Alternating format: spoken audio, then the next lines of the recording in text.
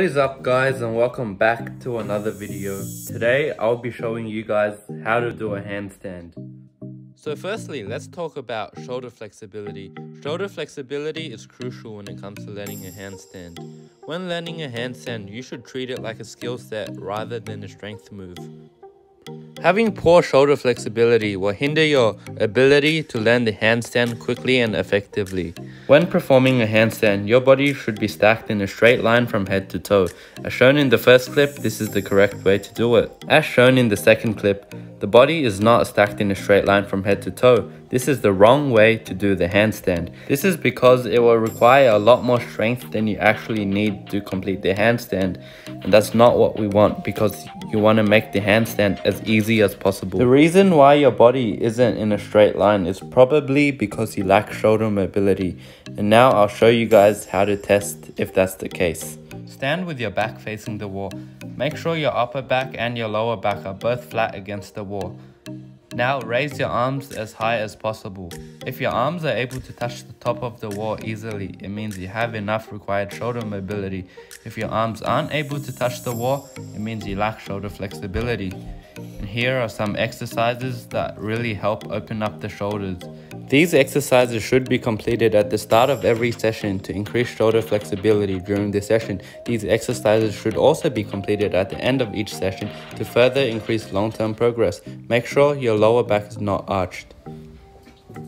Now that you understand it's important to have good shoulder mobility to maintain a straight line during the handstand, let's practice strengthening the shoulders and the wrist. You want to walk up against the wall and hold it for as long as possible. When doing the handstand against the wall, you want to emphasize on locking out the arms and the legs. You want to squeeze your legs together and make sure your whole body is straight. Use your fingers to grip the floor if you feel like you're losing balance. The handstand against the wall is great because it strengthens your neuromuscular system and your body gets used to being upside down.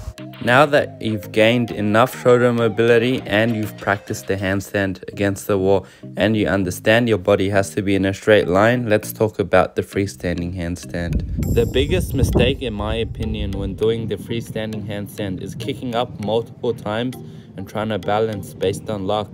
Not only is this very inconsistent, your body also gets tired doing more than 3 attempts in a row. Instead, what you should be focusing on is technique. Every time you kick up into the handstand, you want to make sure your arms are fully locked out. You want to make sure your hands are shoulder width apart and make sure your shoulders are in line with the rest of your body.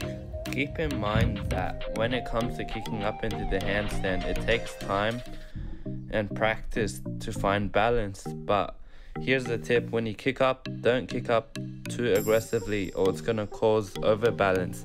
And don't kick up too softly or it's gonna cause underbalance. If you do start to lose balance, use your fingers to grip the ground as hard as you can. Place your palms on the floor about shoulder width apart, and you want to really emphasize on squeezing the ground with your fingers if you lose balance. If you followed all these steps, you should be able to learn the handstand in no time. But remember, it all comes down to practice and patience, so never give up. Thank you guys so much for watching this video. If you've made it this far, comment down below and let me know. Don't forget to press like and hit that subscribe button. If you have any questions or suggestions or criticism, please comment down below.